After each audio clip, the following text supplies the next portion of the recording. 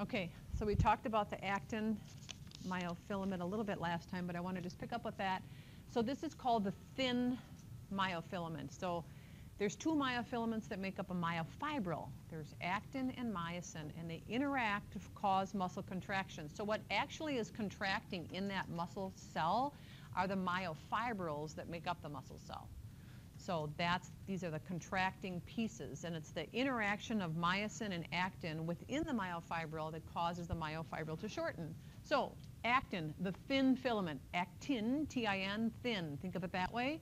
And there's a couple of components that you need to know about it. First of all, we talked about the little subunits, the little blue subunits you see on this slide.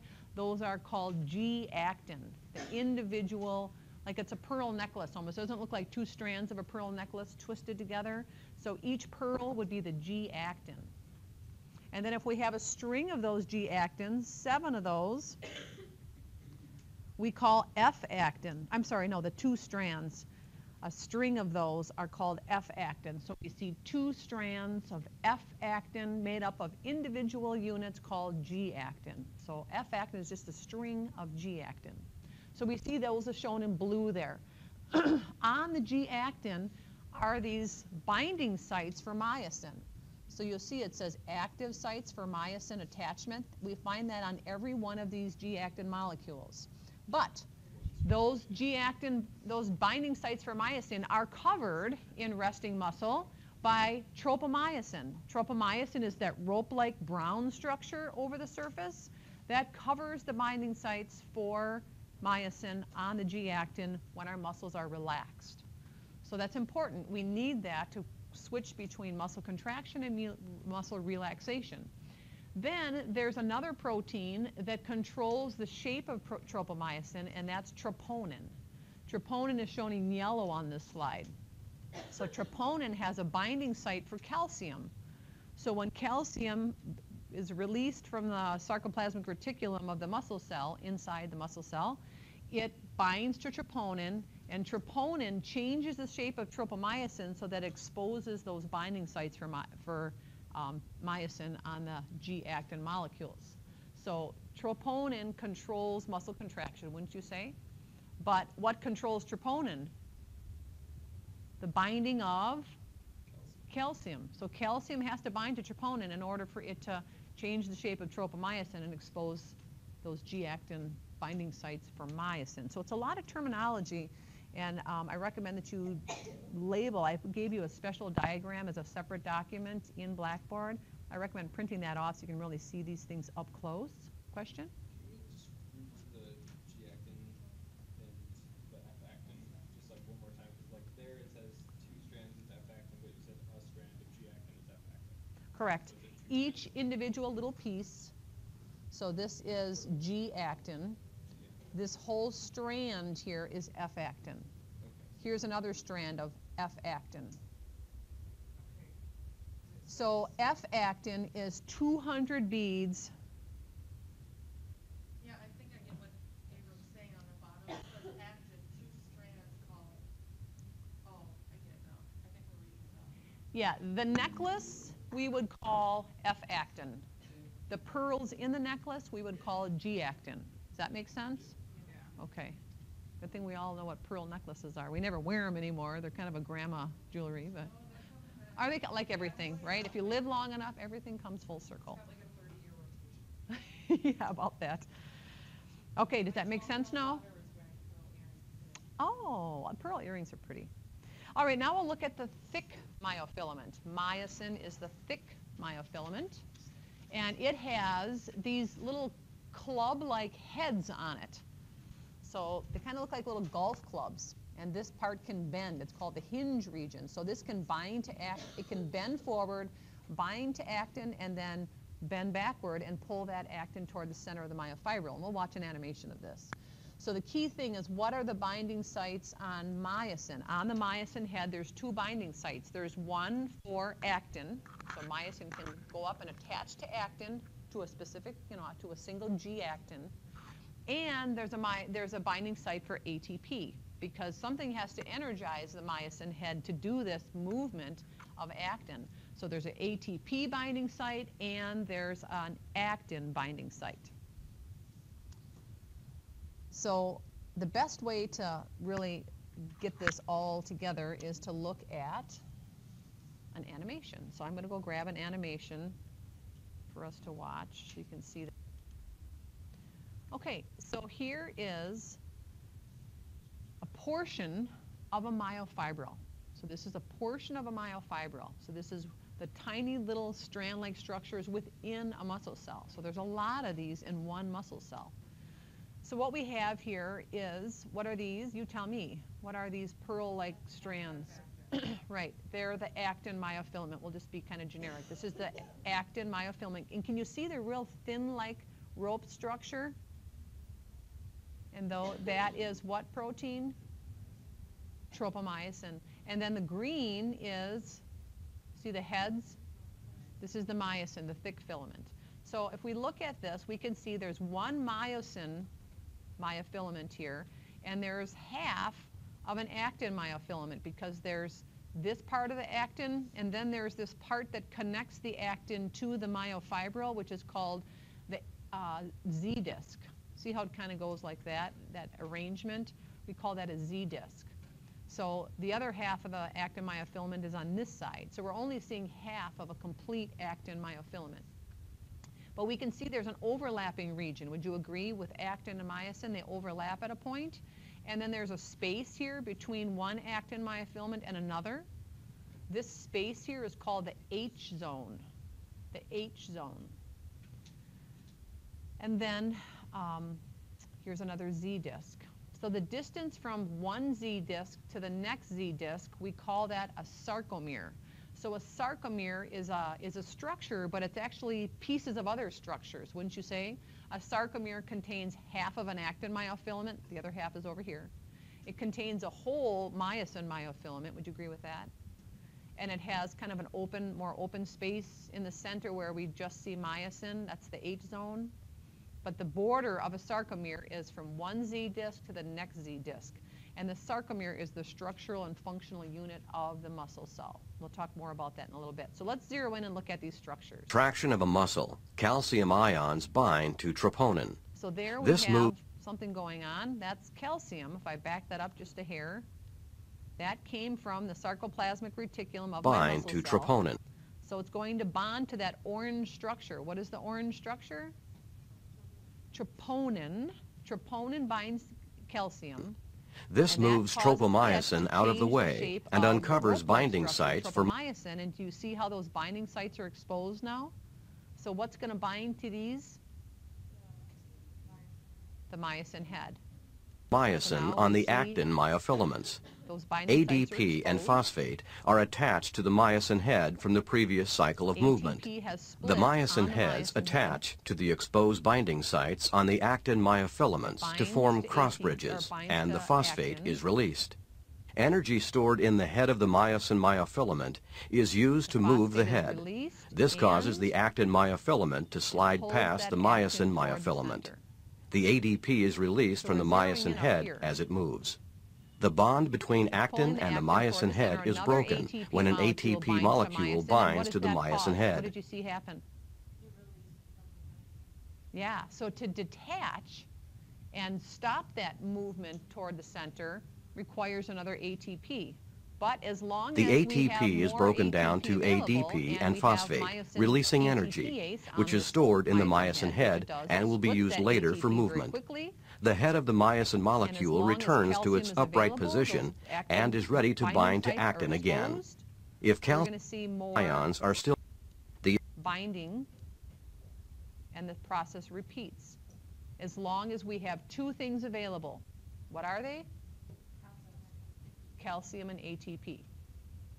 So ATP causes detachment, splitting of ATP on the myosin head, cocks the head backwards to get it ready to pull more actin, and then it binds to the G-actin molecule again, and it continues to pull that toward the center.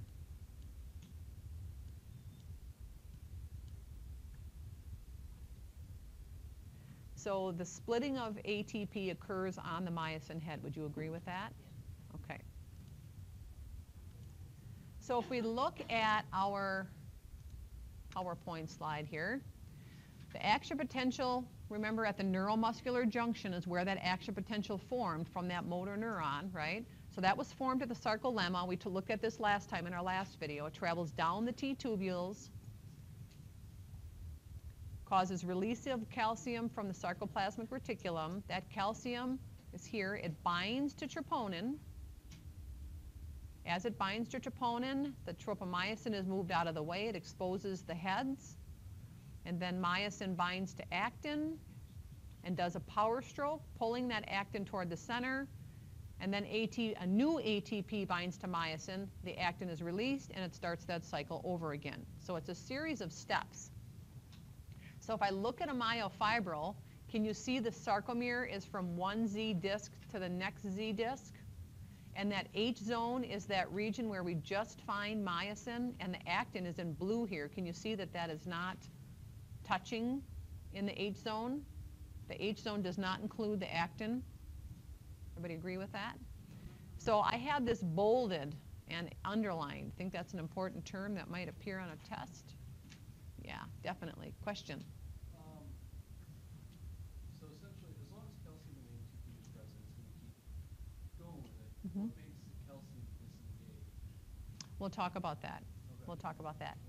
Okay, so let's zero in on what a muscle looks like. This is from your textbook. And there's a little worksheet that I had you print off. I said we would do it together in class. So I'm going to go to that right now and look at that.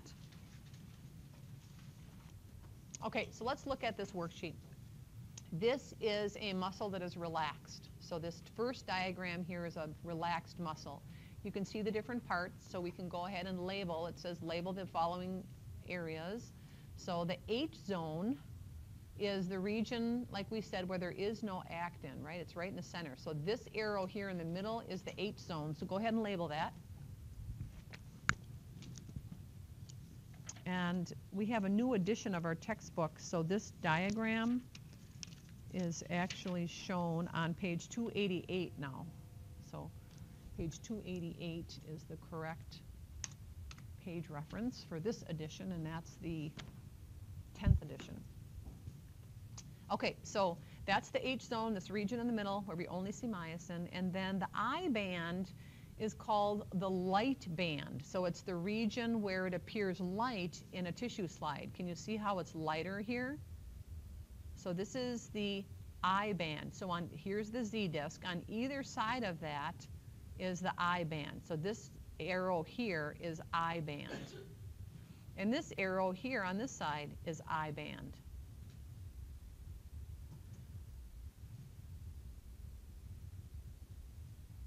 And the Z disc are the little field goal symbols there, right? If you're a Lions fan, you were hooting and hollering on Sunday about that field goal. Anybody watch the game? Vikings? I very much enjoyed it.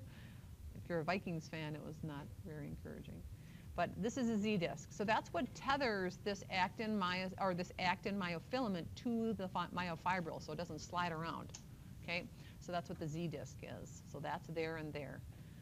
All right, so let's answer some questions. The A band was this center, or this region from here to here. So it's the dark region. This is the A band, all of this. So it's the same thing as the sarcomere, isn't it? Almost, you know, or not quite, I'm sorry. That's Z disc to Z disc, but most of the sarcomere is made of A band, but we'll talk about that in a minute. But this is the A band. It's dark. The word dark has the letter A in it, right? So it's easy to remember that. And I is in the word light for the light band, the I band. So this is the I band here. Here's another I band, and here's the A band, the dark band. So if you have that labeled, so that's what this is here. This is the A band, this arrow here. This we said was the H zone. These two were the Z discs. And this was the I band, correct? Everybody with me? Okay, so let's just put a check mark. What structures form the A band? So we're focusing on this here. The entire myosin myofilament.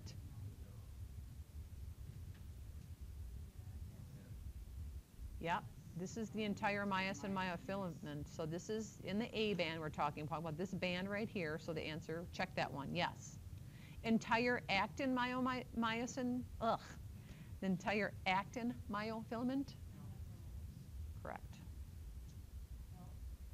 It is not. You are correct that it is not. Do not check it. Okay. The overlapping regions of actin and myosin. Yes, that is in there. Only a portion of myosin that does not overlap with actin. Is this in there? Yeah, that's in there. But it's not only. Right, we're not saying only, we're saying what structures form it. So that is a piece of it. So that you would check that, a portion of myosin. Half of each actin myofilament that does not overlap with myosin. So here's the part that does not overlap with, is that in the A band? Is that in the dark band? If I follow that up, is that dark? No. So we do not check half of each actin myofilament that does not overlap. This is the part that does not overlap with myosin. Would you agree? That is not in the A band. We're focusing in this part of the myofilament where it's dark. So we're looking at this region here. All right, the protein that anchors the actin myofilaments to the myofibril. What do we call those? The Z disc. Is the Z disc here in the A band? No, no. So we only checked the first one, the third one, the fourth one, and that's it. So is the blue, Actin. Yep, yep. So what structures form the I band? So we're focusing on this part now. The light. Light is I band. So entire myosin myofilament? No. Entire actin myofilament? Entire? No. Not the entire one, because it's part of it in the A band, right? The overlapping regions of actin and myosin? Nope. Only a portion of myosin that does not interact with or overlap with actin? Nope. Half of each actin myofilament that does not overlap with myosin? Yes. So you check this one. The protein that anchors the actin myofilaments to the myofibril? Yes, the Z disc is part of the I band. I band. That is a special structure that holds myosin, and it's a spring-like structure, which means when we stretch our muscle, it has that elasticity. That's called titin, this protein here. We'll talk about it. All right, what structures form the H zone? So the H zone, remember, is this space between the actin myofilaments. So is the entire myosin myofilament in this H zone? No. No. The entire actin myofilament? No. The overlapping regions of actin and myosin? Nope. Only a portion of myosin that does not overlap with actin? Correct. Half of each actin myofilament that does not overlap? The protein that anchors actin to the myofibril? No. So just this part. So what structure contains myomecin, a protein that holds adjacent myofilaments together? That's what this dark green, oh my gosh, dark orange line is. This is myomecin. See how it's attached to the myosin? So what structure contains that? The H zone. And what we call this little dark spot, a kind of light spot actually, can you see how it's showing up here? On our tissue slide, it's called the M line. The M line. Think of myomecin, myosin, it's called the M lines. You can say the H zone, but then also put M line. That's the name of it specifically. What protein helps the muscle cell spring back to shape after contraction? Janan? What is it? Titin, correct. T-I-T-I-N. And circle that on the diagram. So let's just circle it over here so we don't interfere with, it's the yellow little spring-like structures. What specific structure makes up the large, wide striations we see in skeletal and cardiac muscle tissue? large, wide striations.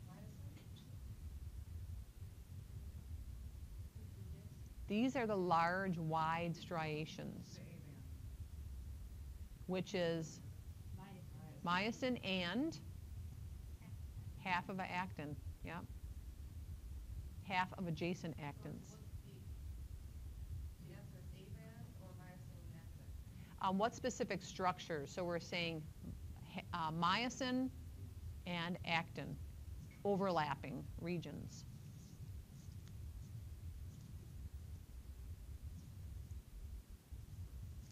Which zone or band disappeared when the muscle is fully contracted? So here's my contracting muscle. So as myosin binds to actin and pulls that toward the center, the actins work this way, this way, this way, until they touch.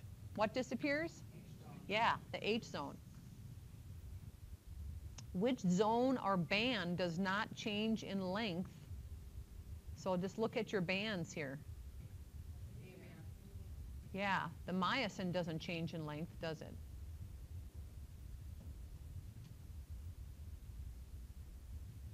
Does the I band change in length? Yes. Yeah, this is much skinnier than the one that when it first started, right? Okay, which zone does not, okay, we just did that one. What is the structure and functional unit of muscle which actively shortens? The sarcomere, correct. So all the information from that worksheet is described here under this slide. And then I want to just quick look at this process of cross-bridge cycling. A cross-bridge is just a myosin head bound to a G-actin. That relationship we call a cross-bridge. A cross-bridge. So we can just see that calcium has to bind, ATP has to bind, ATP has to split, and a new ATP has to bind in order for that myosin to detach from actin and allow for muscle relaxation. So, for muscles to relax, calcium has to move back into the sarcoplasmic reticulum by active transport. So it takes energy, it takes ATP to move calcium against its concentration gradient from being out in the cytoplasm to get it back into the SR. So that requires energy. So what releases the calcium then? If we want to keep calcium going, go back to the neuromuscular junction. What released it from the sarcoplasmic reticulum? Okay, even after that, if we assume that was there, what stimulated the sarcoplasmic reticulum to open up and release into the cytoplasm? Yeah, an action potential. So as long as we have nervous stimulation to this muscle, it's going to keep dumping calcium into the cytoplasm to bind to troponin and keep this muscle contraction going. Again, as long as we have calcium available and ATP available and a neuron with an action potential to get the calcium dumped out of the sarcoplasmic reticulum, then we have continued muscle contraction. Once we stop, once you set your book down, once you sit in your chair, you stop that stimulation of that muscle, then the calcium is actively transported back and that muscle relaxes. So ATP has to, here's a key thing, ATP has to bind to myosin in order to release that actin. So we need a steady supply of ATP. So if we look at something known as, I think this is a future slide, but I'll just talk about it here now, rigor mortis, when a person dies, there's no ATP production, right? Metabolism stops, oxygen stops, there's no, ATP is used up very quickly, and the muscles stay contracted. So what happens is the cells start to break down. There's a flood of calcium. It binds all of the actin molecules, causes muscle contraction, but there's no ATP to allow them to relax. So for just a short period of time, I think it's up to an hour or two after death. 3 to 4. Is that what it says on my notes? Thank you for checking. That's why I wrote these notes, so I didn't have to forget these numbers. 3 to 4. Is that what it says? 332. Okay, page 332. Begins 3 to 4 hours after death and is complete in about 12 hours. Oh, 12 hours. Okay, so quite a while.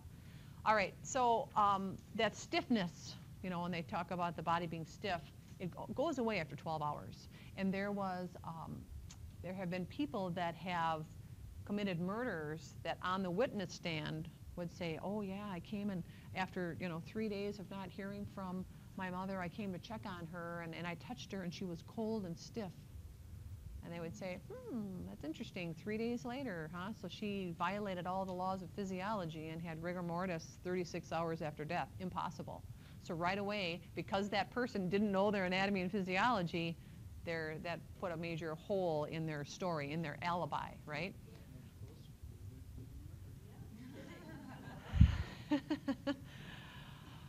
So that's... So that's how the muscles relax. We need ATP to release those actin and myosin relationship. So let's talk a little bit about how muscles contract and get stronger. So how do we get a muscle to lift a 100-pound weight versus a pencil off the desk? Big difference there. Same muscles, but a lot difference in force of contraction. So if we look at a muscle cell, if we zero in on this picture here, a muscle cell is bundled into fascicles. We've already talked about that.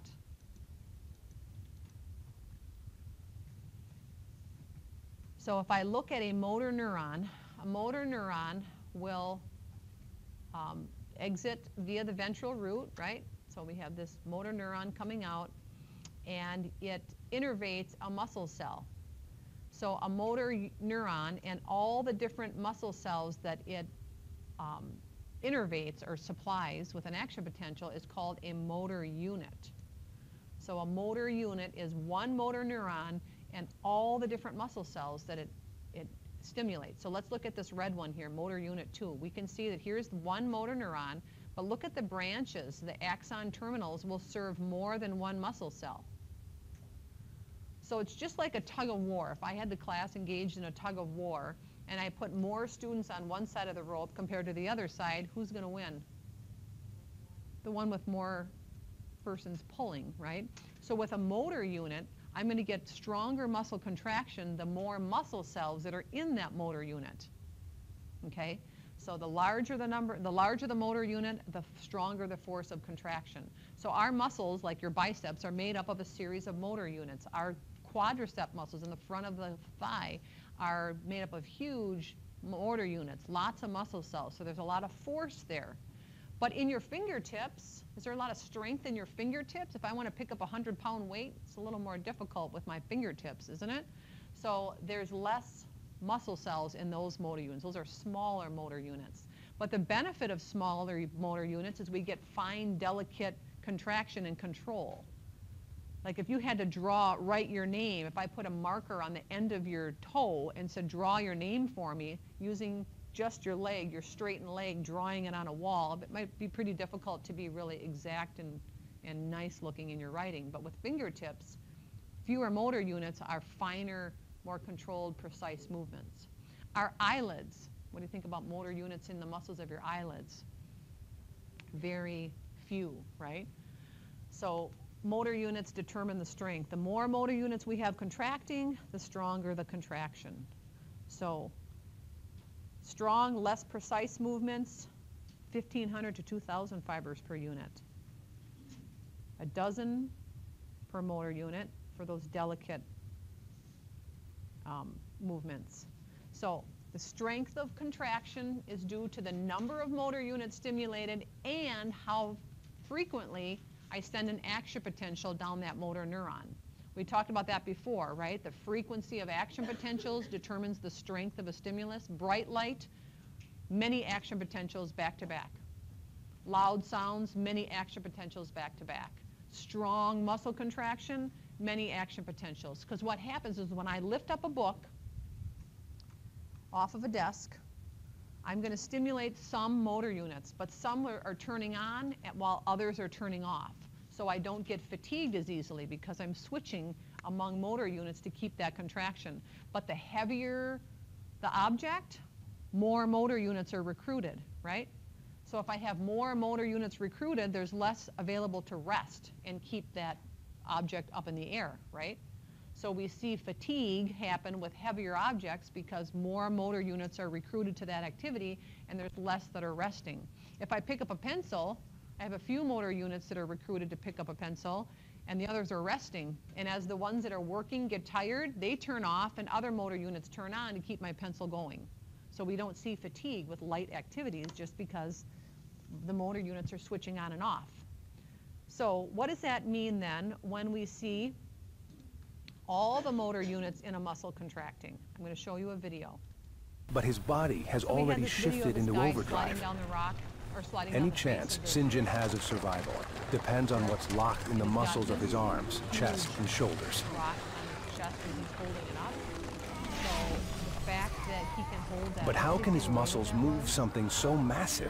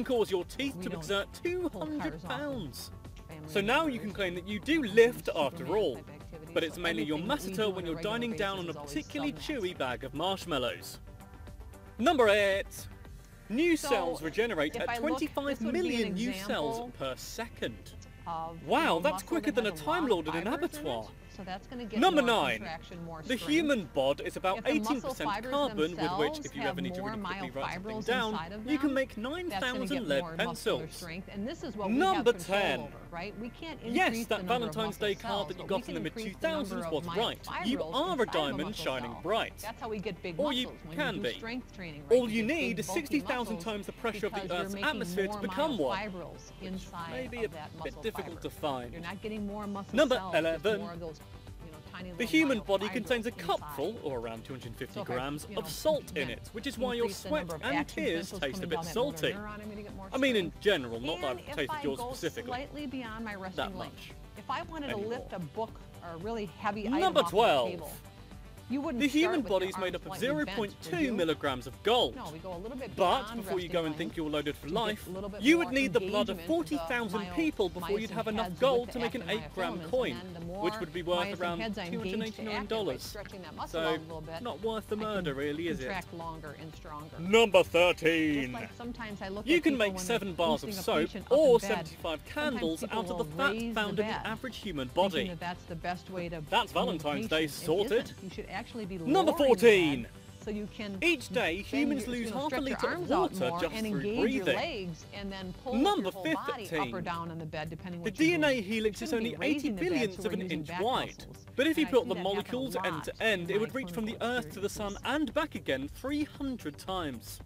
So That sounds painful though, so I wouldn't. Number 16. All human beings share 99% of their yeah. So you're DNA not with bending each over. other.